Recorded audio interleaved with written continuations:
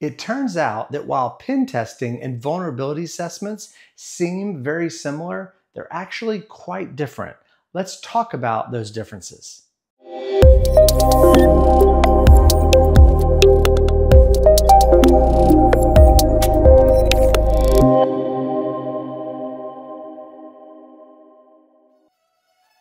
Hey guys, Alex Riles here from MicroAge. Today, I thought it would be fun to talk about one of the most requested cybersecurity services that MicroAge gets on a weekly basis, and that is pen testing and vulnerability assessments. Now, it turns out as I talk to our clients, many of them are a little bit confused about the difference between pen testing and vulnerability assessments, and most people think that they're almost the same thing. So I'd like to chat about that a little bit today, but we're gonna go ahead and skip all the way to the end, and the punchline is you always wanna do a vulnerability assessment before you do a pen test. Now you may be saying, but Alex, most pen tests I've paid for include a vulnerability assessment. And that's true, but probably not for the reasons you're thinking and not to your maximum benefit. So let's talk about the difference. But before we do, I want to dive a little bit into what is a vulnerability assessment and what is a pen test. So I'd like to start with an analogy that may be helpful. So I'm a mountain person, much more than a beach person like my wife. I would love to have a log cabin in the mountains, somewhere where it gets cold in the winter. But if we think about that log cabin, what am I likely gonna do in the summer and in the fall? Well, I'm gonna prepare the cabin for winter, right? So that's gonna mean I'm gonna go around the outside of the cabin and I'm gonna look for any holes I can find and I'm gonna patch those holes. I'm probably gonna get on the roof and look for any issues on the roof and fix that too. I might even look at the floorboards and make sure they're nice and tight and snug. I don't want any cold air getting in when winter comes. In this analogy, a vulnerability assessment is what you do to prepare for winter. This is when we're scanning our environment, all aspects of the environment. We're looking at your network, your firewalls, your mobile phones, your tablets, your laptops. We're looking at your cloud environment, your IoT devices, your entire attack surface area. We're evaluating to see if we can find any vulnerabilities that we can fix. And if we find them, we're gonna fix them. Fixing usually looks like applying a patch, or maybe it looks like changing a configuration, like an old web server that still uses an old antiquated encryption protocol in the config file. You need to remove or comment out that line and reboot your web server. So if we're preparing for winter by doing a vulnerability scan to get ready for a pen test, the next step you would then do is call up an ethical hacker and say, hey, will you come test out my environment? I've already secured it. I'm ready for winter. The pen test is winter coming.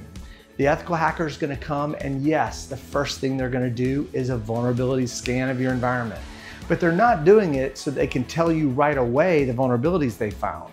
They'll tell you later, but they're doing it to give them intelligence to know how to then penetrate or compromise your environment.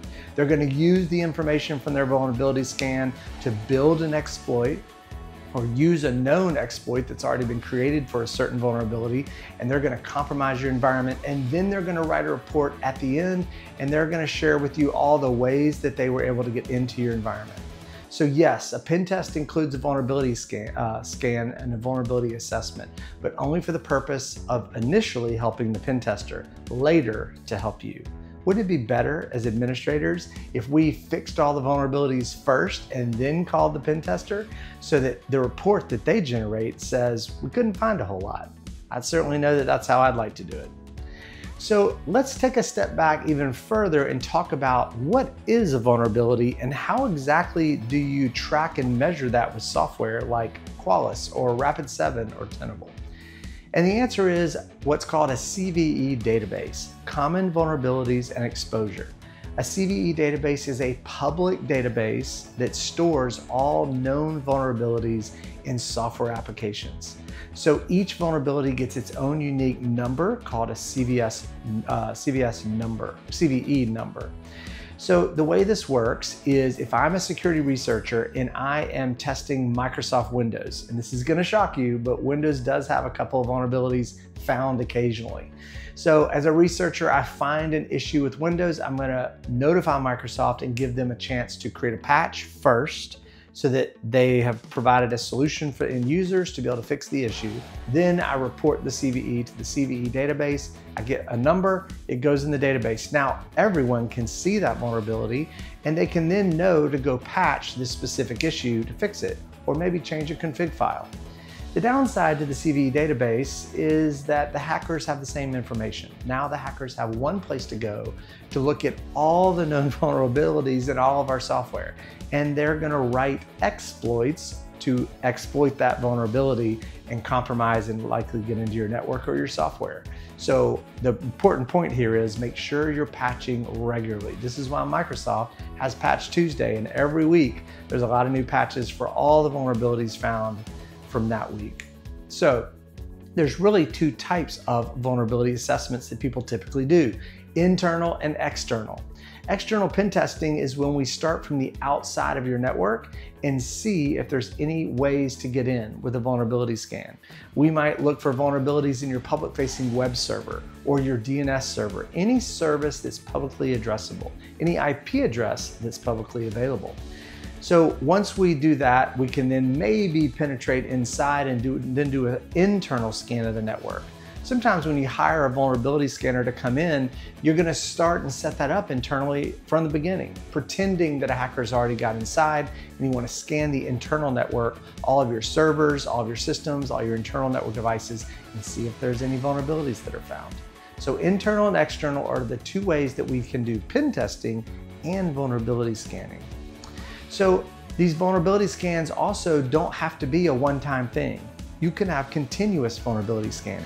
A lot of the software products on the market today will scan not constantly 24/7, but they'll scan on a regular interval throughout the year so that you're constantly looking for new vulnerabilities that might emerge as you deploy patches and new software applications in your environment. So the last topic is, why do we do vulnerability scanning and why do we do pen testing? And the answer is two reasons. Probably more, but the two that come to mind for me are governance, risk, and compliance. Let's say that you're trying to align to a cybersecurity framework like NIST cybersecurity framework, or maybe ISO 27001, or if you work with the DoD, CMMC. As you comply with these frameworks, they're gonna all require that you do a pen test at least once a year. And those pen tests imply that there's a vulnerability assessment done. The second reason is cybersecurity insurance. Most every cyber insurance policy I've ever seen does require that you do a pen test, knowing that a vulnerability assessment comes along with it. That doesn't prevent you from doing your own vulnerability assessments first to prepare for your pen test, which is certainly a best practice and what I would recommend. I would always recommend also that you don't just do one pen test a year. Best practice would say 2 to 3 if you're a large environment. And you should probably use different providers each time because everybody does pen testing just a little bit different. In fact, if you have a company that comes to you and says their pen tests are completely automated, run for the hills. A good pen test is always a good combination of automation and human resources to develop a good answer. So I hope this has been helpful to understand the difference between a pen test and a vulnerability assessment. They're both incredibly important, but I would certainly typically do one vulnerability assessment before the other as a pen test. Make sure that you are preparing effectively for winter because the cold is certainly coming. I hope this has been helpful. I'll see you next time. Thanks.